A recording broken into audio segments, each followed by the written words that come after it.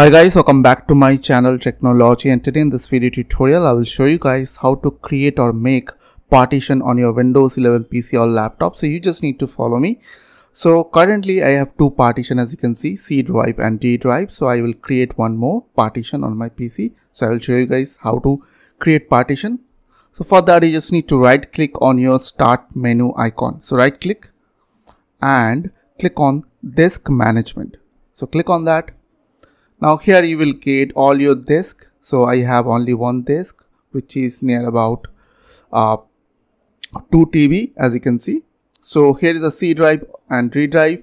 So I will sync some volume and create a partition from C drive. So you can use D drive. If you have any other volumes, you can sync volume from that drive. So I will sync volume from C drive.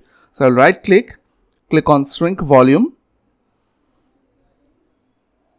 And here you just need to put the amount, the MB.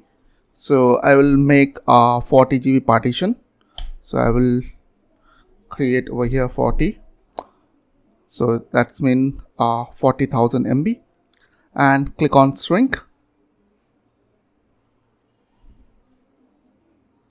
Now as you can see, the partition showing as a unlocated partition. So I have to right click and click on new simple volume. And I have to click on next, then next.